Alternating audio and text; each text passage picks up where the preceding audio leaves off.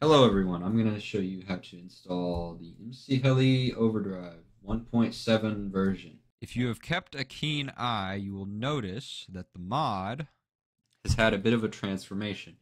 This transformation is that we've upgraded from the simple install of a zip file, and now you can install the mod using just a jar file. We've had to do this mainly because of Modrun's limitations. But this makes it very easy for the end user to install. So you no longer have to extract the zip file into your mods folder. You can just download the jar file for Mcheli Overdrive loader.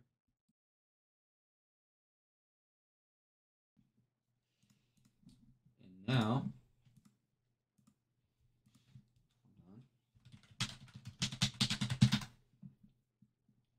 now I'm using AT launcher, but if you're using the regular launcher, you're going to want to go to the %appdata folder, mods folder, etc.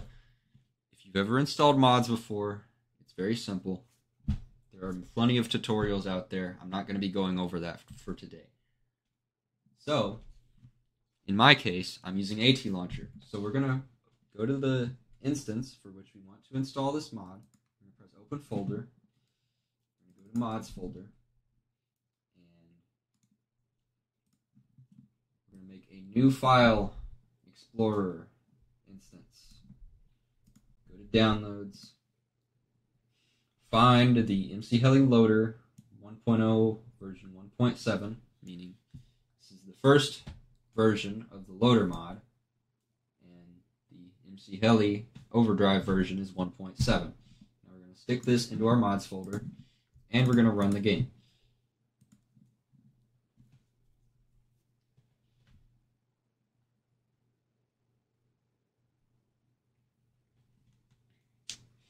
Now, as you can see, a pop-up will appear on our screen. It says, please do not close the Forge application. Mcheli is downloading and will take longer than normal.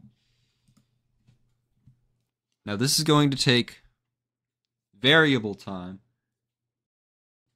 mainly because this is based on your internet speed.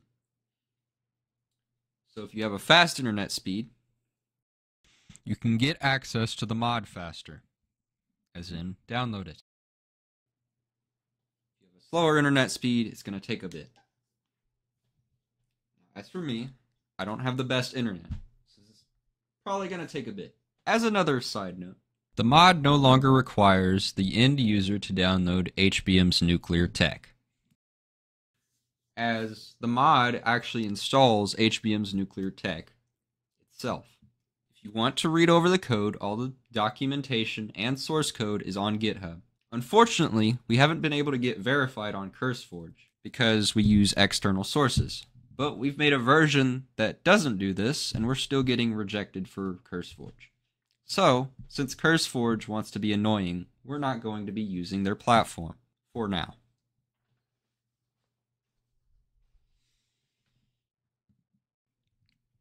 Now, if you look in the downloads folder, you'll notice that the mod has completed the download for HBM's nuclear tech. If you feel it necessary, you may update the HBM nuclear tech version from the one provided by the loader mod to a newer one. However, be advised that this may be unsupported and may cause issues.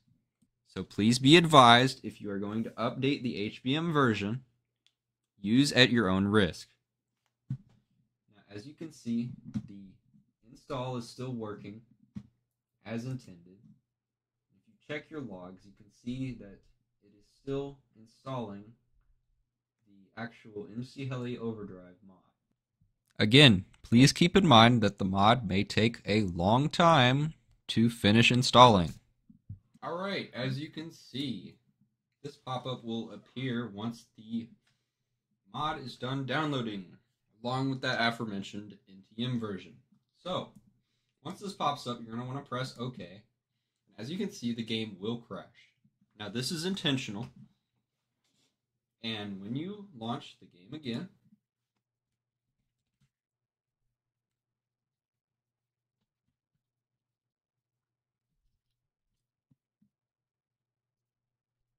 Now, as you will notice, Mcheli Overdrive and HBM's nuclear tech are successfully installed.